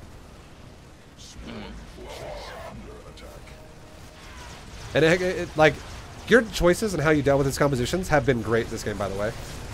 The choice of when you made ultras, I agreed with it. You just didn't make enough. And your choice of when you made broodlords was great, but I also think once again you probably didn't make enough. But the only problem, or the only difference between your ultras now, or back then, and your broodlords now is you had enough money to make a lot more ultras than you did, but now you're actually kind of broke in your mineral department, so you don't have enough to make more broodlords. So I can understand that one. Should I have gone Broodlord and Corruptor or Broodlord Hydra? Yes, Broodlord Corruptor. As soon as you go into Broodlord, you should definitely be going Corruptor with it, especially if your opponent has Liberator. Okay. With Viking too? Yep. Broodlord supplement, they're like just like a good supporting unit for the Corruptor are great for the Broodlord when they're mixed together, especially when it's an air battle. Because Hydras get zoned out by so many more things, and like if your opponent has siege tanks or Liberator, Hydras are just gonna get destroyed. They're going to be so inefficient. So, I mean, from here, it just turns into a mess. You want to go into the other one, or? Yeah. We can look. We can look at the other one. This one's kind of over. It's. Yeah. If the ideas that we had for what's it called the stuff we kind of just went over throughout the whole game, if some of those things were implemented, that game could have ended a long time for you winning the game. Oh yeah, definitely. I mean, it's just so much pressure, and I don't feel like I'm fast enough. Or I mean, I know people. I have decent APM, but I mean, it's getting better. Here's the thing. Okay, you just gotta think about the game. You gotta like here. Okay, how do I want to say this? I'm gonna say this a different way. When you play against a player, the worst way you can look at the game is waiting for them to do something and then going, shit, react to it now. And instead, you should, when you play a game, especially since you scouted, you should look at what they're doing and go, what is this guy most likely going to do with what he's doing? For instance, your opponent, you scouted a 2-1-1 and he expanded. So as a reaction to that, you should tell yourself, okay, well, if he's going to go 2-1-1, I'm pretty solid, pretty safe. I don't have to really worry about, you know, like this like really fast tank push in my face or something like that, or dying really early to some SCV pull. Like it's really unlikely that's the kind of thing he's going to do. What he's going to do is he's probably going to drop you with medevacs. And knowing that information already, going, okay, yeah, medevac drops. That's what we can expect. Well, then your goal should be, your playstyle should immediately shift into, okay, I need to deal with drops. And dealing with drops means trying to be under the medevacs before they drop. That's the best way to deal with medevacs. And the best way to do that is to give yourself vision as to where they're coming from. So your goal then should have been creep spreading as fast as you can, making sure overlords are spread really well, and then having lings there before he's there. And you can do all this before the attack even happens. So like it's not like... What's up? Should I be putting on more pressure too? No, I mean, you don't need to... Like literally you don't even need to attack him ever. You can... I'm not even kidding, dude. You can win all of your games up to Masters League defending everything and then just launching one big counter when your opponent makes a mistake. okay. Like... You're playing a macro game. You are the guy going for drones. You have no reason why you have to attack. When you get really good at multitasking and stuff like that, launching counterattacks will sorry, I'm trying to talk to you, but this fucking Egon thing is really annoying and distracting. Okay, we're good.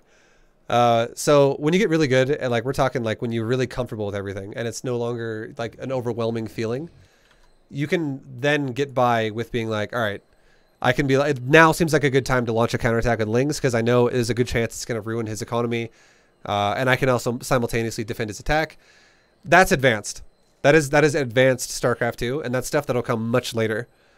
For now, all you should be worried about is getting a good economy and controlling that economy by not dying in the process. And part of not dying is partly scouting and seeing what your opponent can do and what he's capable of doing, which is what we kind of covered that game as well. And the other part of not dying is understanding your situation and what you need to be doing to defend what's happening currently. The best thing you could have done there was your build was on the right track for a while, other than the gas for the opener. And then you scouted he was going medevacs. You prepared a defense for it. You owned his medevac drop really hard.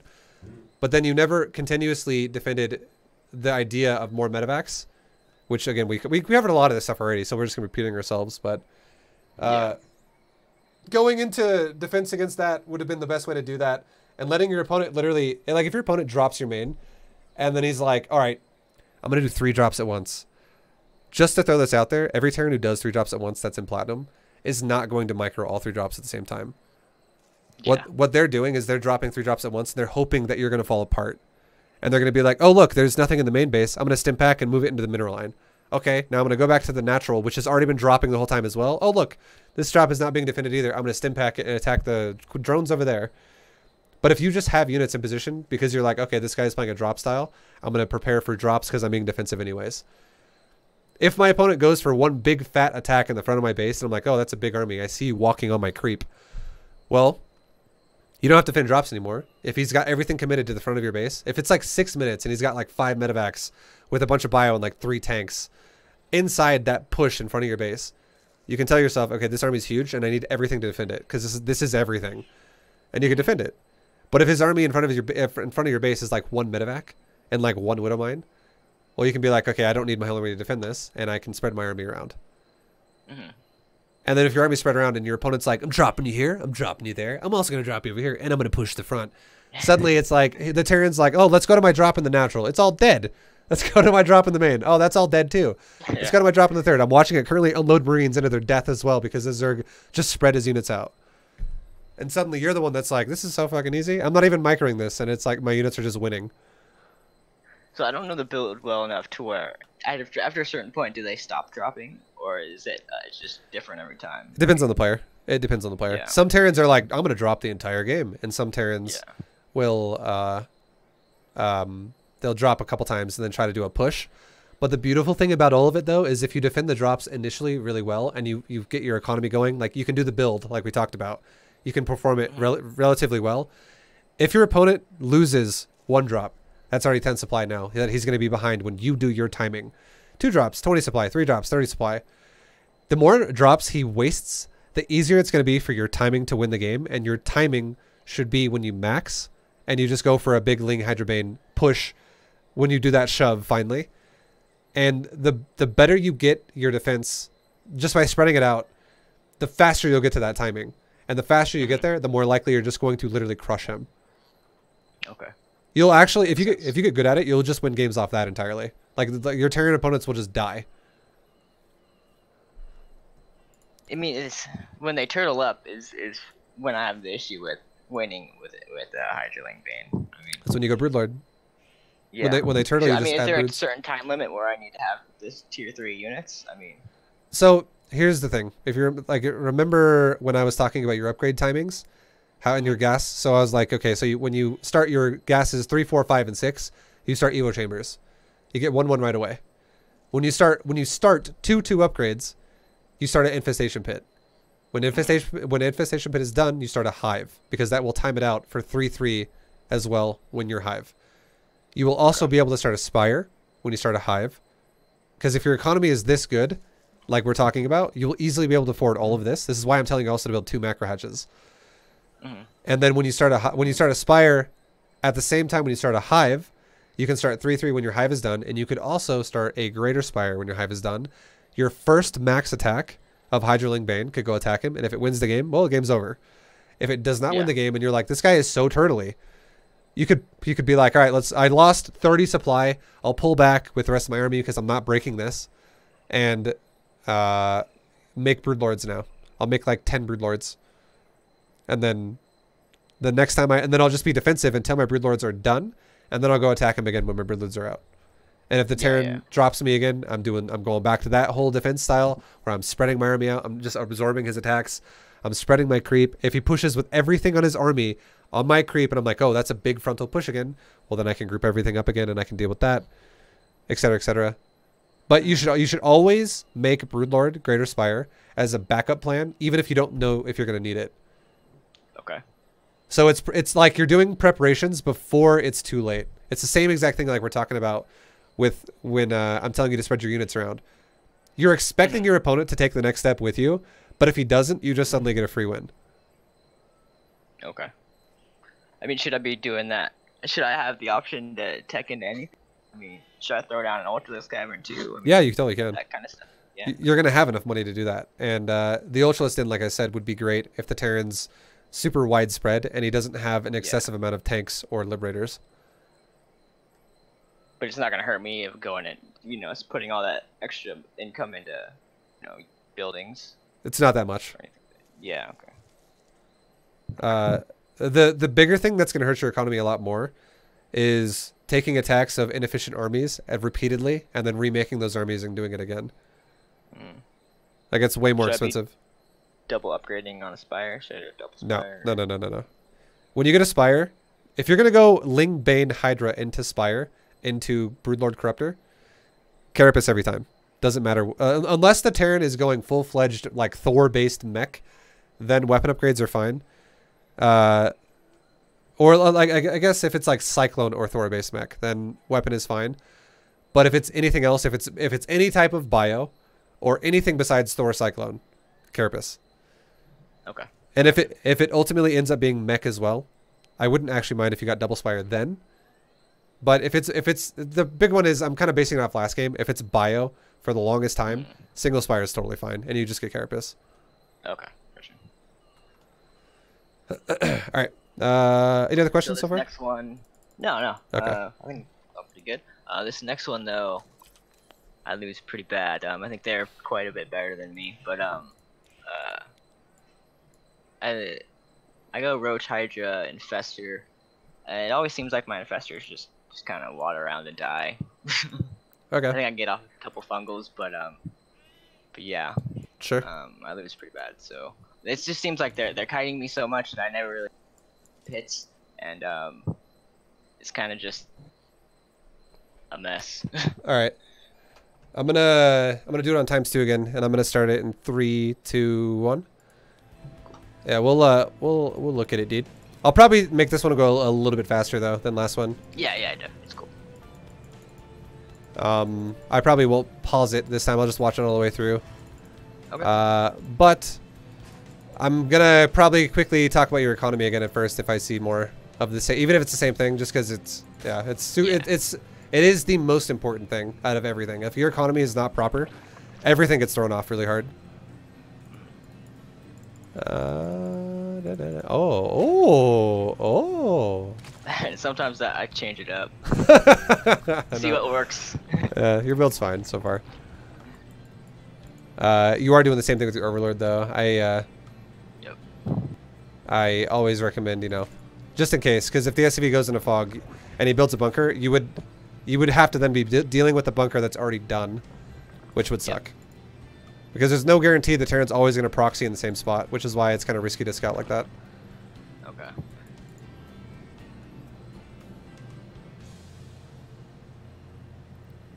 Because actually, a big thing to tell you is, if the Terran actually proxied where your first Overlord passed, your first Overlord would already be gone by the time he proxies you. Oh, really? Yeah. It's because he has to build the depot, and then he has to bring SCVs across the map, and then build the barracks, and by then your Overlord will have easily gone to, like, the high ground. What if you built, like, on the top of the high ground above your 4th base? It's, like, barely out of vision as well, even if from the Overlord where the pathing went. And a lot of maps have a lot of different range of places you can hide shit. Nice Reaper kill, dude.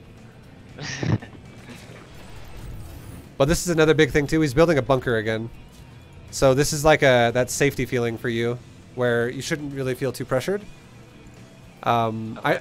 I think for this game particularly, you're still mining gas. You're going for a really quick layer, and you went for an Evo chamber. And this build just seems awkward. Just gonna throw that out there. Mm-hmm. We're gonna see what you do with your. You're going for roaches, okay? Yeah, yeah. I wanted +1 missile. Okay, you're going for roaches and speed. Okay. A little different. No speed.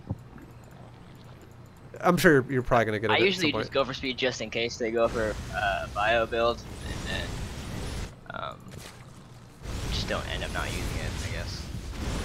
The only thing about this build again is I think it would be, if your plan is to go Roach Hydra or something like that, I think you'd just be better off going for a slightly delayed layer, because if we look at the layer, it's once again ruined your mineral income because you're mining so much gas so early. You're on 4 gases again really fast, or you're on 3, but you were mining the 1 really early too.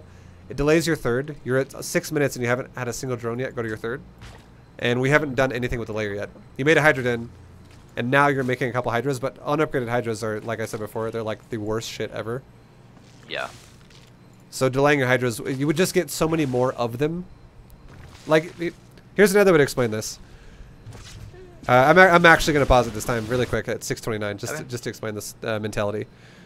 If you rush a layer, you can get like 5 Hydras or like 6 Hydras faster than if you don't rush a layer. So your initial Hydras are going to be there. And if you think about what would be the good of that, what would come of that is really great. The only thing I can honestly think of that Hydras without upgrades would be good against would be like Banshees, like what you're fighting against right now, for instance. But you don't even have a problem dealing with Banshees, though, if you just make a Spore Crawler and a couple of Queens. Like, that easily shits on Banshees as well anyways. Because if you're fighting anything else, bunch of bio, Hellbat timings, just Hellions in general, you'd be so much better off having Roaches, Lings, or Banes than unupgraded Hydras. Like, Hydras suck ass without upgrades pretty hard. Like, they're really awful. And then, again, the only thing they excel at dealing with, even without upgrades, is it can also be dealt with probably even better. I would say, honestly, Queens would be even better at dealing with Banshees than Hydras, too. Like, there's a better alternative than Hydras if we're talking about low supply of things in every way. And now, so, like, again, rushing a layer is going to get you, like, to 5 or 6 Hydras faster than if you don't rush a layer. But if you don't rush a layer and you go for economy first, you will get to, like, higher supplies faster. So the guy who does not rush a layer will actually get to like 20 Hydras faster than the guy who does rush a layer, if that makes sense. Okay. Because you can make more of them. Because the way Zerg works is, if I delay my economy, or sorry, if I delay my tech is what I meant to say. If I'm the guy making economy and I'm like, yeah, fuck it, let's make a lot of drones. Well, if you look at the income tab right now, my economy right now, instead of at 6.5 minutes, instead of being 1,700 minerals and 650 gas, it would be like 2,600 minerals and like 900 gas. And then now I'm making more every minute than you would be at this point. And now suddenly I can inject all 3 of my hatcheries and I can make a big round of Hydras, rather than making little bit by little by little by little Hydras over time. Okay. Because the way you're thinking about Zerg when you think about it like that is the way Terrans and Protosses should think when they're like, I gotta get my tech quickly and maximize my immortal production so I can have like 10 immortals by this point in time. But Zerg is like, oh, I can just delay my tech, make more economy, and then just it'd be like the equivalent of being like, I'm gonna make like 6 robos at once, and then make 12 immortals within fucking 50 seconds. Obviously, Protoss doesn't do that because it's really inefficient, but Zerg can do that because of the way Larva works. Okay. So, delaying your economy, delaying your economy is not a great idea if you're going to go for a macro game. The only time it really makes sense is if you're rushing a layer for something really, really aggressive, like you're going to go for a Nidus. It's the same logic as if taking the gas after you get Ling speed only really makes sense if you're going to go for like a Roach all-in with the Lings, or like a Baneling all-in, or something like that. Okay. Makes sense. Alright, I'm going to resume it in 3, 2, 1.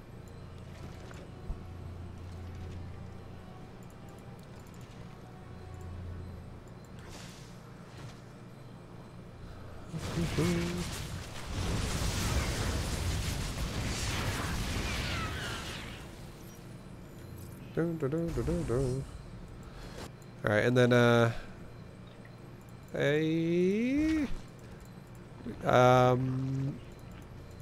so yeah, you're pretty committed into the Roach Hydra avenue. It looks like you're going into Infestation Pit now.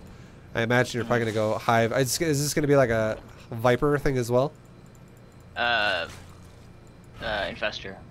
So you could just go Roach Hydra Infestor? Yeah, I think I don't remember the end, but I mean, I mostly lose with that army. Okay. I actually don't mind you going Infestors against Hylian Cyclone. Against Hylian Cyclone, though, you'd be better off, again, not even going Hydras at all. I'm just going to throw it out there. You'd be better off... Really? Yeah, Hydras kind of... They're good in certain situations, but against this, they're pretty shitty. Their only reason why is because they're really expensive and they die really easy. You'd be better off going Roaches and Infestors, and you just fungal growth his Cyclones. You blow them up easily with Roaches. And suddenly you have way more Roaches than you would if you had Roach Hydra. Like a Hydra is just super pricey. Yeah. And you don't even need to have that many Roaches either. You could have like 30 Roaches and 4 Infestors, and you could beat like 10 Cyclones and 20 Hylians. No Ravagers? No Ravagers. Okay. And what this would do is it would open up your economy again more to build better things. And against mech, if the game does not end early, you're almost always better off going for like a Spire. Okay. Just because like mech is so difficult to engage into, especially when it's like planetaries, tanks, sensor towers. It's just a fucking nightmare to engage in that if you're going pure ground. So yeah, I would highly recommend going into a Spire, and you are going into Spire. What's the trick to going with these Infestors? Because landing a fungal is okay. Pause it again really not quick. easy. Okay. I paused it at 11:04. All right, you want to know the secret to fucking Infestors, dude? You want to know the trick? I do. Okay. So here's what you gotta do. You gotta put that shit in 2 control groups. Like you gotta... The reason why... Here's why, okay?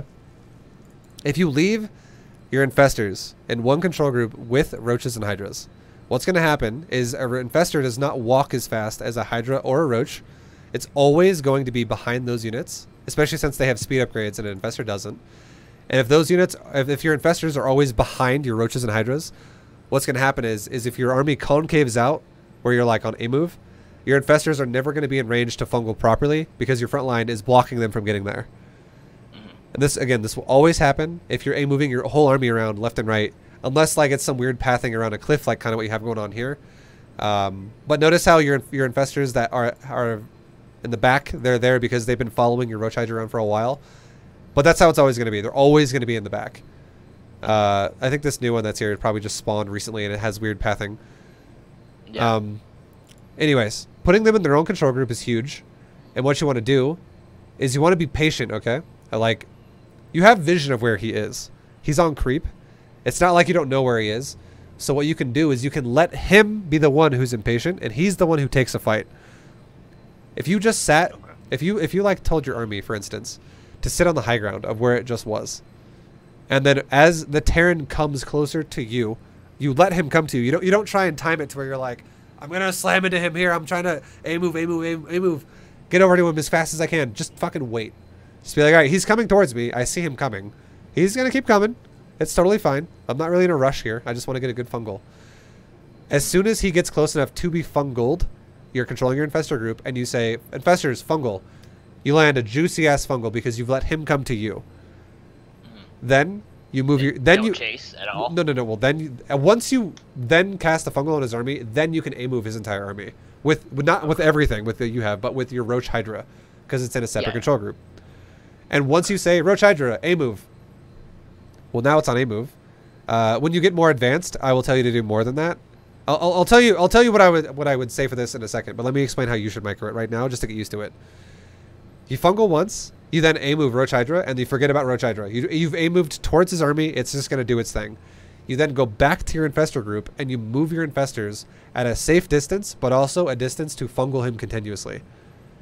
Okay. So you're not walking into his entire army with, like, infestors are popping left and right as they're getting in melee range. They're staying safe distance, but they're still in fungal range. So you just go, okay, fungal's almost over. 2 seconds has gone by. I'm going to throw a third fungal out because it's a 3-second spell. And that third last second is about the time it's going to take for my projectile to get on his army and land again. Okay. So, like, literally, you just go 1, 2, fungal. 1, 2, fungal. 1, 2. That's all you fucking do. You just keep your infestors fungaling one by one. And once you've broken his army enough to go, okay, we just kind of shit on his units. This was a really good fight for us. Then you can go back to doing what you're doing before, and it doesn't matter. Okay. And fungling, if I fungled before that 2 seconds, it's not going to do anything, right? All fungal does is it resets. Yeah, it does not stack. It just resets itself. Yeah. So if you fungal like fungal, it'll be like 1 second, 1 second, 1 second, 1 second, and then 2, 3. It won't actually do anything. It'll just waste your time on the previous fungals. And it's really easy too. Once you kind of like take it a little bit more like patiently and break it down a little bit and see it happening, it's so fucking easy to land a second and a third and a fourth fungal if you land your first one, because the units move so fucking slow.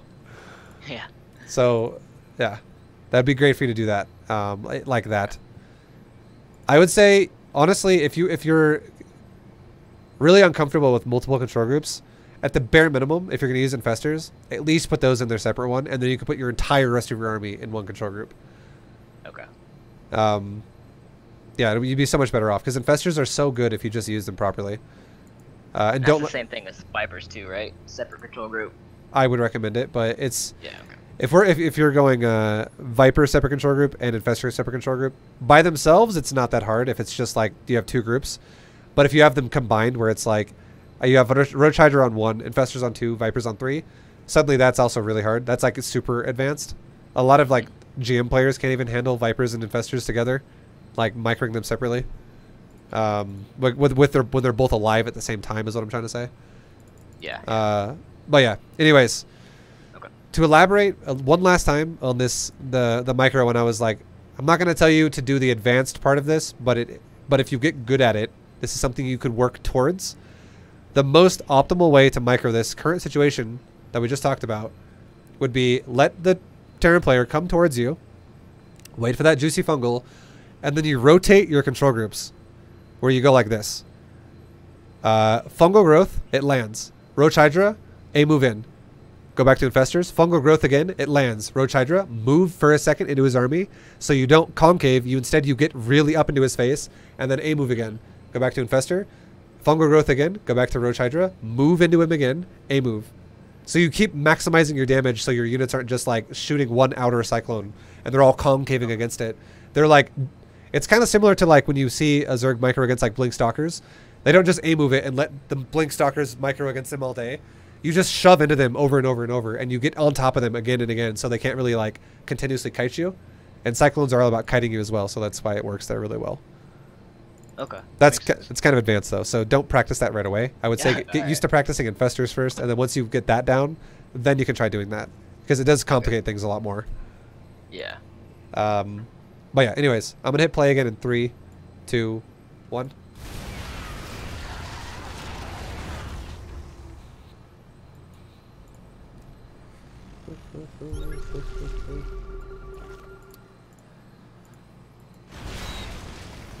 But yeah, the big thing about Hellion Cyclone though is it just wants to like lock on you and then kite you all day and run away and get like good trades.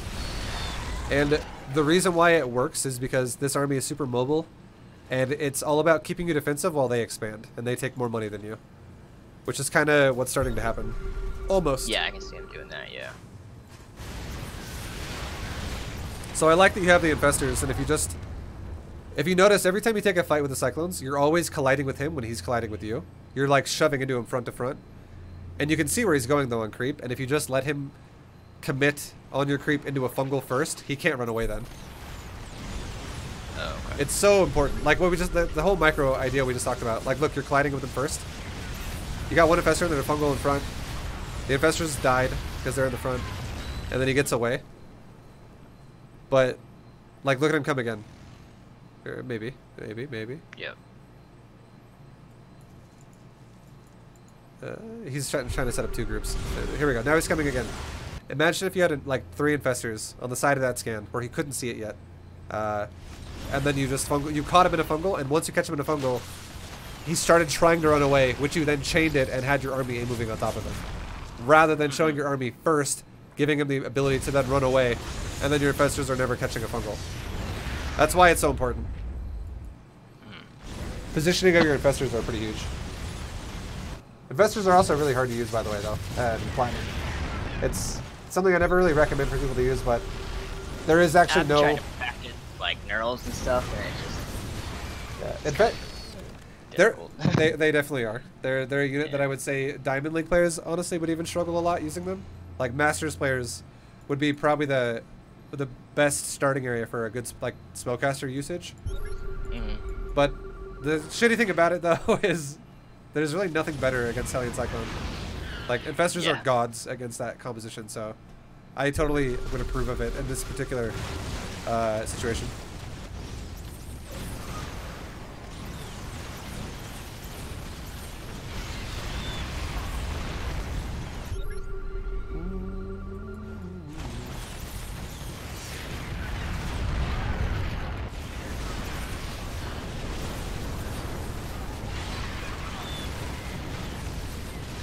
Okay. I'm going to pause it really quick one more time. I'm actually going to go back. I'm going to go back to 16 minutes and 4 seconds. Okay. Alright. And now, I want to tell you about the situation here. In this particular situation, you have Broodlords, you have Hydras, you have Infestors, and you have a bunch of Cyclones, Hellions, turrets, and a Planetary. This base is super annoying to attack at first because there's some static D that's gonna grab aggression of your units. It's gonna take the hits for a while. He's got a pretty decent amount of Cyclones here that can continuously lock onto you. The best way you could micro this fight would be telling you could literally just green box it with your mouse if you don't want to use separate control groups for this. You could just green box your Broodlords and say, Broodlords, attack the area. Like you could move the ground up between where the 2 top turrets are above his planetary, just in the center of the area, and then have your Hydras just chill where they are right now, like right under the Broodlords where they would be, right like at the base of the ramp basically. Mm-hmm. And you just wait, and then you just let him commit to you. It's again letting him come to you to catch a fungal.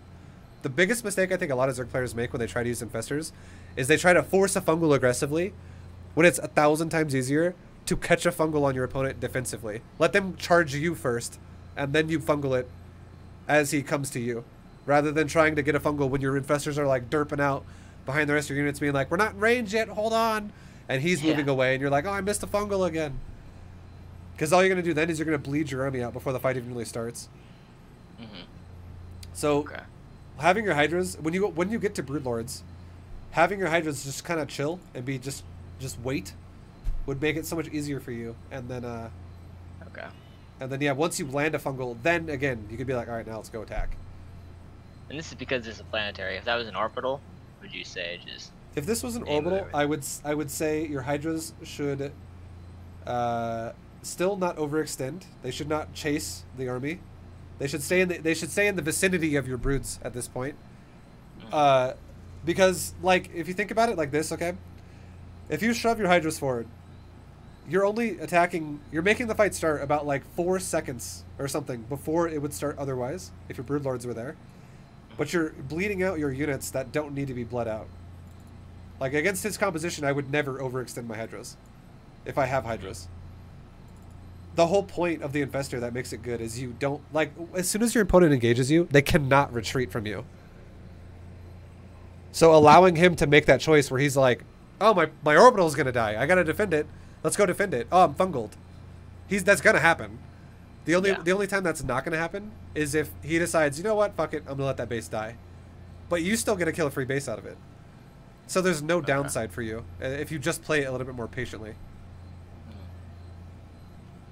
All right, I'm going to hit play in 3, 2, 1 right now. Just watch the watch your Hydras, though. They just like dive. And you just lost like half your Hydras, or maybe like 2/3 of your Hydras right there. And the Broodlords are kind of just chilling. Yeah, I think I was trying to target down the Vikings.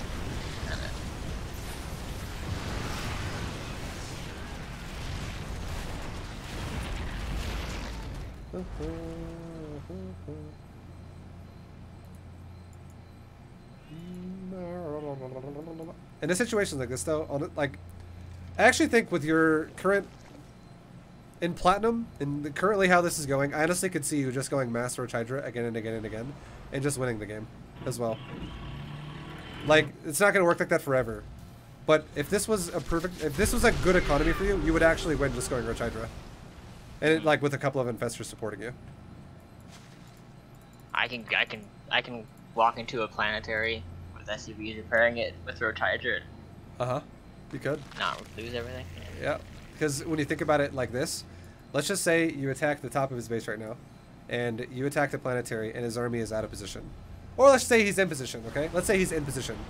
And you attack his planetary, he pulls his army forward to help defend his planetary, you back up for a second out of planetary range, and then attack him again to start trading units. You trade units, he trades units, but you have a good economy because that's what you're focused on. Suddenly, the supply difference between you and him is... The fight could have started at first with you being at 200, Terran's at 160. Now the fight's over, you're back at 200 again, Terran's now at 140. You do it again, now you're at 200, Terran's at 110. You do it again, you're at 200 again, Terran's at 80, and he's just dead now. Because Roach Hydra can be remaxed again and again and again and again so fast. You just have to keep your economy running well, is all. But with what you're up against now, though, I would say now, yeah, you definitely need to have Broodlord. I think the reason why I'm telling you this is because I feel like you kind of missed the ability to control your opponent's economy a little bit with Roach Hydra. Because you switched into Broodlords really fast, but you didn't really capitalize on the Broodlord army. Okay. When I see planetaries, I feel like I need Broodlords and I'm not getting anywhere, you know. Yeah. If you have like 60 supply of Roach Hydra attacking a planetary, even if it's being repaired, it will die. Yeah. And like 6 hits from the Roach Hydra. It'll take like 6 or 7 seconds for it to die, but it will die. Okay. But if you only have like 20 supply hitting it, yeah, it won't die.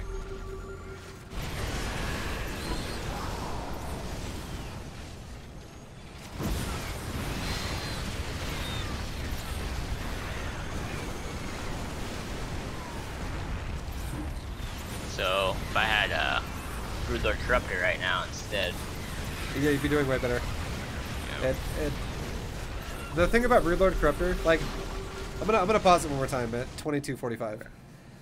The thing that makes it hard is you gotta just realize that fighting a Terran player, no matter your composition, if you A-move your whole army at once, you're going to take some serious fucking damage. Yeah. Like, if you have Broodlord Corruptor, and you A-move Broodlord, like your whole army, your Broodlord and your Corruptor fly forward, and there's no Vikings immediately at your there's no Vikings immediately shooting your Broodlords, so your Corruptors fly in deeper because they're like, where is something we can shoot at? And suddenly you fly over like 12 Cyclones, all your Corruptors are gonna die. Yeah. Like, it's gonna just go really shitty. So I think what you should start doing is you should get in the habit of doing this, okay? This should be how you should micro fights. A very basic, but yet effective level. Infestors in one control group, everything else in one control group.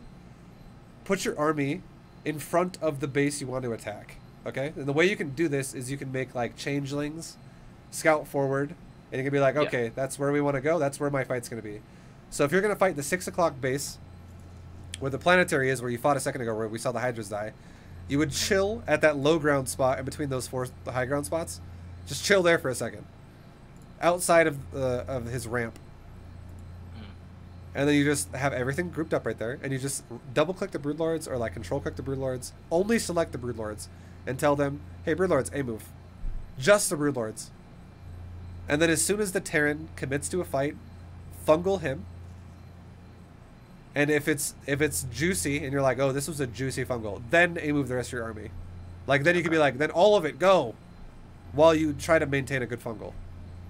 But if your opponent does not commit to you and get into a juicy fungal, and maybe he's got like 3 Vikings poking a Broodlord, well, you can just put your Broodlords back then, and try to like reset the situation.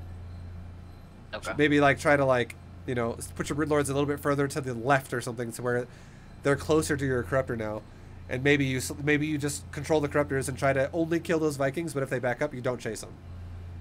Okay.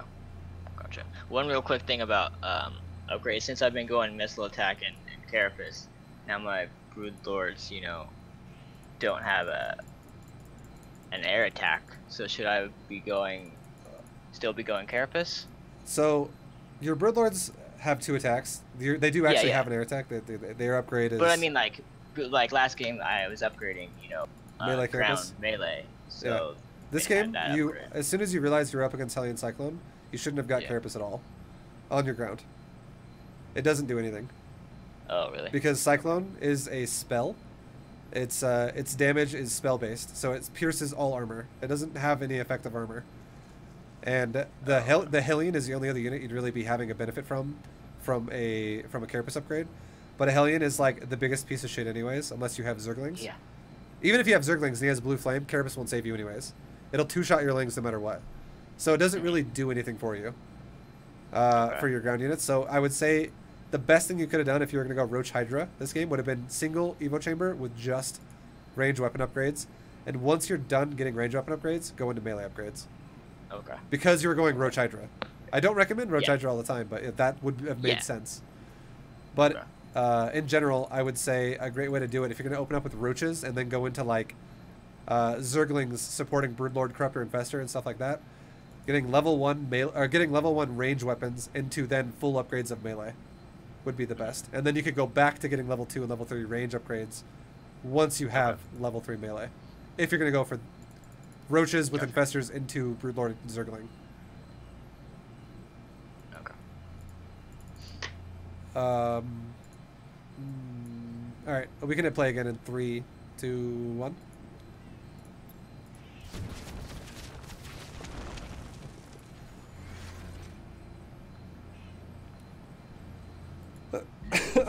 Exhausted.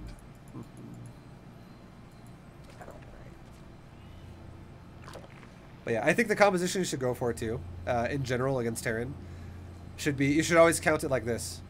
Go for like 12 Broodlords. If they have ground army like this, go for like 12 Broodlords, and then get like 16 Corruptor, and then get like 8 Infestor. Okay. And that'll be like your primary composition. And then everything you make behind that, that's not bad. It could be Roaches, it could be Zerglings, whatever.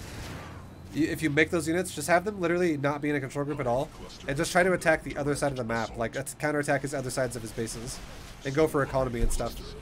Just do little ling run-bys. Yeah, like, you could literally be like, right-click his natural mineral line and just fucking forget about it. And then while that's happening, you're currently attacking with your Broodlords and Corruptors and stuff. Okay. Command unacceptable. I mean, I lose about my whole army, and it's pretty much over.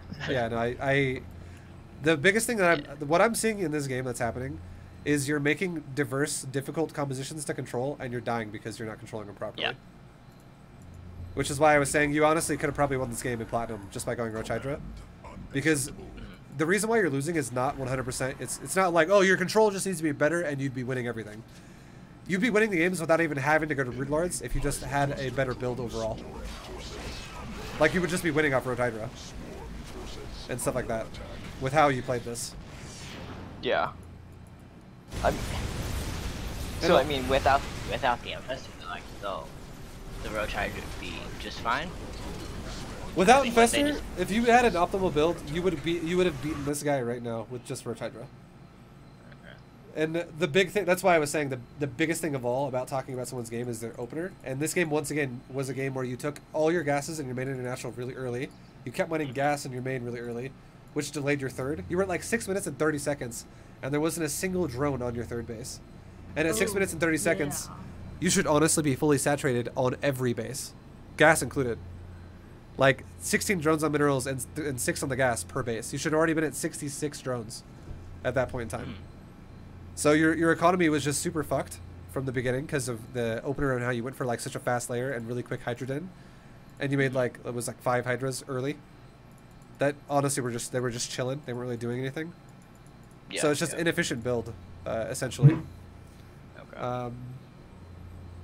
But yeah, first things first, I would say just try to get your spending under control and your economy, the builds better. Like from the ones we kind of talked about, the one I kind of told you in the previous game applies pretty hard, even to mech. Okay.